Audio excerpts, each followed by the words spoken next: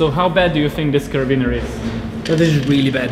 It's super sharp. Super It's not sharp. only like a little bit like worn out, it's super sharp. Where did you got it from? From a crack. From the crack. Yeah. So this is a real carabiner from real crack. Yes. There was an accident in this crack and the climber died. Oh. Yeah. As you can see, it's really sharp. I want to feel it. Yeah. It doesn't feel that sharp for me. I mean, it's not a knife, of course. Yeah, but But like for a rope, this is enough. good to know. Yeah. Right. I don't know about you, but personally, I never had to witness anybody completely snapping his or her climbing rope during a real climbing fall. But unfortunately, it happens. So people who watch my channel and have fear of falling watch this video and They will have more fear of falling after it.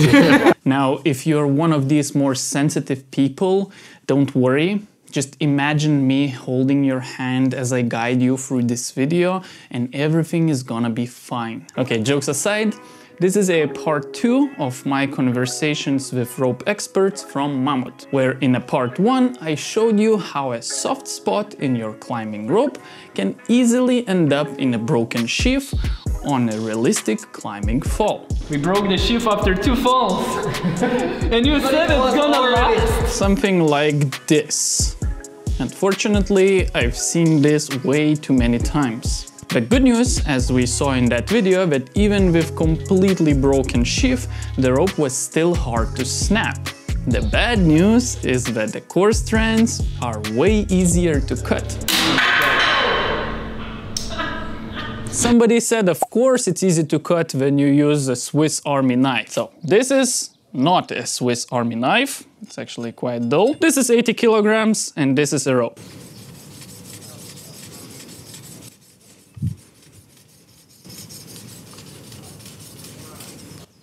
Okay, that was not that hard. Let's get rid of the sheath.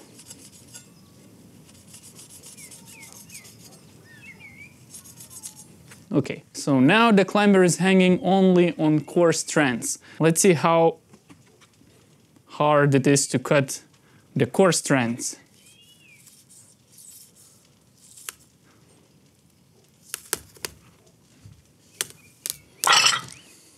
So if during the fall you would lose your sheath and then your rope would run across a sharp edge, so assuming that you take care of your rope and it's in a good condition, then you still have 2 quite often overlooked dangers. So first is all the equipment that your rope goes through.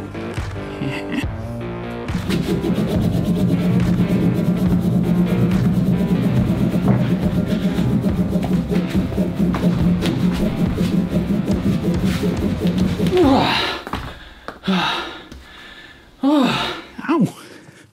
So this was a new quick draw before I did that. And as you can see, the paint at this point is already wearing off.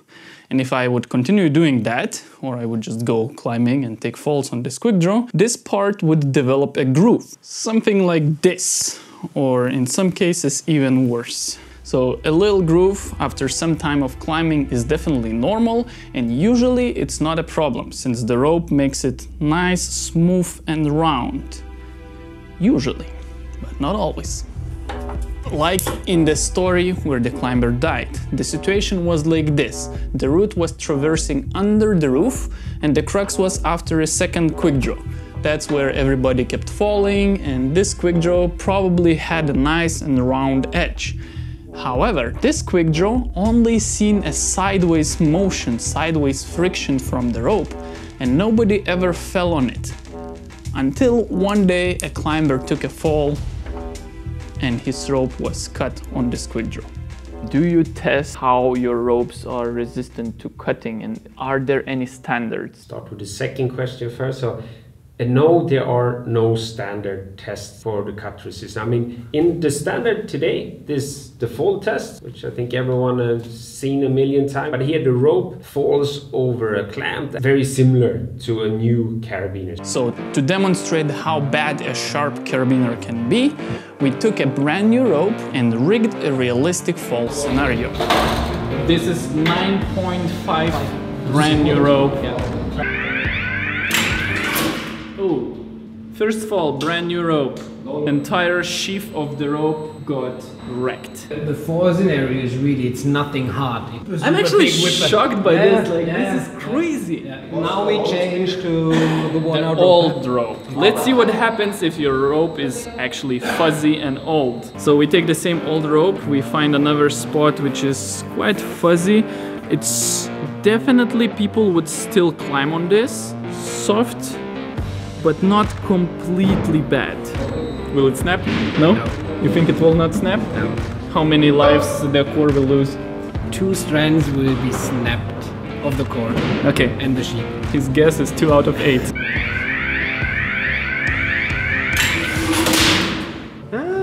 So half of the core strand snapped. So on the old rope, half of the strand snapped. On the new one, none.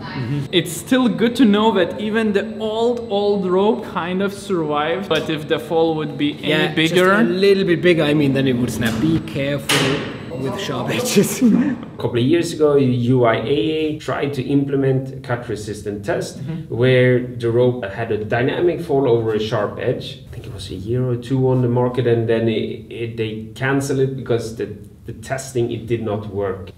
Now, Ilrid, they have their own test method, and we are also looking into this actually since a long time. The rope takes a dynamic fall over a granite edge and slides over this granite edge. So at the moment, it's up to the brands themselves to do their internal testing. There is no universal standard. Correct. It will come one day.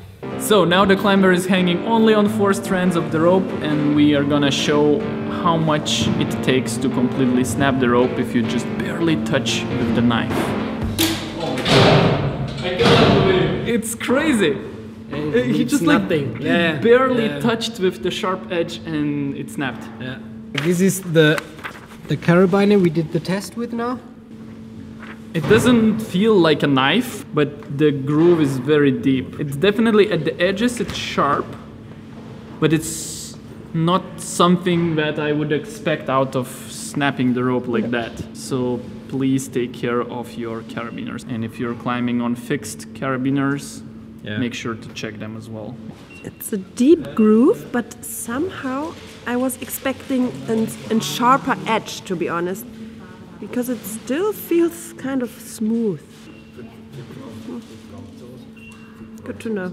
Good to know, definitely. Good to know. So, in addition to ropes chewing through your quick draws, you should also be aware how and where you clip your quick draws. For example, this one, the rope should be only clipped to the blue carabiner. And if you don't know why, you should watch my masterclass on quick draws. Let's say for whatever reason I want to connect myself to the bolt using a quick draw. If I would do this, this is actually a really bad idea because the bolt can leave a sharp cut on this carabiner, and this carabiner later will get in contact with the rope. So instead of that, do the opposite. The carabiner, which is designed to go to the bolt, goes to the bolt, and the rope end goes to something soft. There was also, for example, an accident in Switzerland in mountain guide aspirant courses. One mountain guide lowered 2 persons on 1 strand, 8.7 millimeter diameter. He lowered them both on this single strand, and then like 1.5 meters below his feet there was like an edge, but really like we had a look at it, it was not a sharp edge. I would say it's just like a normal edge which you find like in every crack. Scare my viewers. The whole rope got cut. And this brings us to a second danger for climbing ropes: sharp rock formations. So if you're a sensitive person, now it's a time to hold my hand.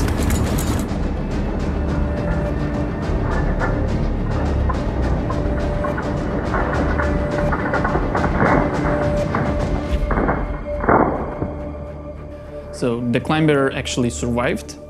And this is an old video posted by British Mountaineering Council. And I guess the clip speaks for itself. Do you have any statistics on accidents that happen due to snapping climbing ropes? So the best statistic that I know of is the one from the German Alpine Club. They actually kept a register of all the rope accidents that took place, I think it was for the last 60 years. Wow. There they have 53 cases where they know why the rope broke. And what's the most common cause? Sharp edges. Sharp edges? Yeah, 66%. So when the fall happens and you swing over the sharp edge? Either you take a fall over a sharp edge, or you're lowered over a sharp edge, or you're you're taking some kind of swing over a sharp edge. But it's not only the rock formation, it can also be due to carabiners, sharp carabiners or other metal objects. And speaking of statistics, I asked my Instagram followers to send me stories, pictures, videos about rope damage. And while I got no complete snaps, I got this one, which looks like it got a lot of abrasion. And this one was hit by a rock with just few strands left. And this is my favorite one. It was actually a brand new rope, only 3 falls, and the owner claims that there was no sharp edges and the quick draws were fine. The only catch that this rope was 8.9 millimeters thickness only. Do you see a difference in cut resistance among thicker ropes versus thinner ropes? Oh yes. So, I mean, if you want a higher safety margin, I mean, the thicker the rope is, the better. So how much safer is, let's say, 9.8 rope compared to 9.5 or 9.2? So it turns out Mammoth already did a testing on this, where they used the same sharp carabiner and checked at what fall height the rope will snap. And these were the results. So we had fall heights up to 5 meters, and we tested like different rope diameters and like a half and twin rope. And to no surprise, thicker ropes perform better, with double ropes being the safest. And this actually brings me to a current trend where people buy ultra skinny ropes thinking that they are the best. Maybe if you're not at that level where it's like so important for you, every gram, every little millimeter of the rope, maybe it's not important to buy the thinnest rope you can on the market. I mean, if you can, I would recommend having 2 ropes. No, you have the thicker one for working out the routes, and the one you can also use when you know you feel like, oh, this route could be a little bit sketchy there with some sharp edges. Then you take the thick rope, and then you have a thinner rope which you might use when you already checked out the route and you want to have a really good go in sanding the route. So this video is not sponsored, but a little disclaimer is that I got these ropes for free from Mammoth. And I have to say that climbing my hardest projects on this ultra skinny 9.0 rope was really nice.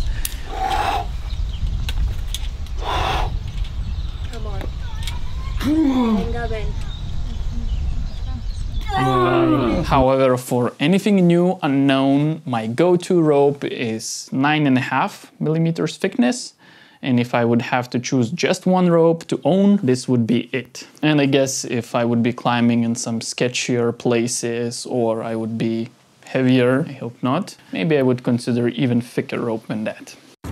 It's pretty obvious that falls like this should be avoided at all costs, but in general, if the rope is running across a sharp edge, soft dynamic belaying is actually very important, because if the belayer takes really hard, that increases the peak force on the rope, and also the damage will be concentrated on a smaller area of the rope, so more things to go wrong. Okay, let's change gears. You guys asked me, what about unicorn ropes? Sounds almost like unicorn. So a unicorn rope has its core and sheath strands kind of hooked together. So this is not a unicorn rope, and if I would pull the sheath, you can see that they are completely independent. And this would not happen on unicorn ropes. If a rope is developed well, the shaft and the core are perfectly matched together, so they can move very well. Why don't together. you hook them together? I saw some brands doing that. Is there any benefit of doing one or other way? You can do this, but nowadays the ropes are so well designed that, for example, chef's slippage does not occur that often anymore. Actually, on most of the ropes, not most, on all of our ropes, we have a sheath slippage of 0, and this is without intertwining the sheath with the core. What does it mean, 0 sheath slippage? If you pull the rope over an edge back and forth, how much the core would move to one side or the other. But if it stays in place, then it's well balanced. Yeah, I've seen some ropes lose the core in the ends of the rope. Yes. The ends get completely soft. Yeah, so this is actually what sheath slippage is that the core and the sheath don't move at the same pace, basically. So your ropes don't do that? No. So as I understand, intertwining the core with sheath doesn't add much benefit for sport climbers. However, if you're ascending a rope, let's say jumaring a rope, and your sheath gets cut, it can slide down, kind of. Well, it can slide down. Here. This can happen. But this sliding would not happen on a unicore rope. So yeah, I don't know. If I'm missing some benefits of unicore ropes for sport climbers, let me know. I'm super curious. All right, I hope that your fear of falling is under control and maybe you even learned something. And I'm gonna release more interviews with Mammoth engineers about some more geeky topics about climbing ropes. And that's gonna be exclusive for people who are supporting my channel. So if you're interested in that, or you just want to support me, consider visiting my website. And thank you so much. And thank you, Mammoth, for inviting me. And I hope to come back one day. Why is that? Why some ropes get stiffer and some softer? Well, to answer that question, like textiles is a very tricky and moody raw material to work with. Moody. It's very moody.